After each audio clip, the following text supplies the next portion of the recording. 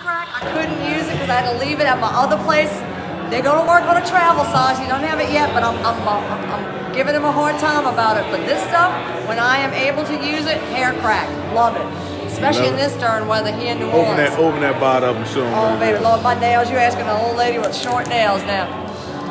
Damn, I don't have scissors. They don't trust me with sharp stuff.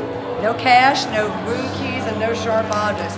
Let me open this. Ever since I did that stint in Angola, don't tell them. But this is the bomb. But we're working on Mr. Charles to get us a travel size. Because you know what I mean, ladies, you know that when you're getting on a plane, they don't let you carry this, or when you're schlepping from Broadmoor here. But he's working on that, right? Right. He's working on travel sizes of this hair crack.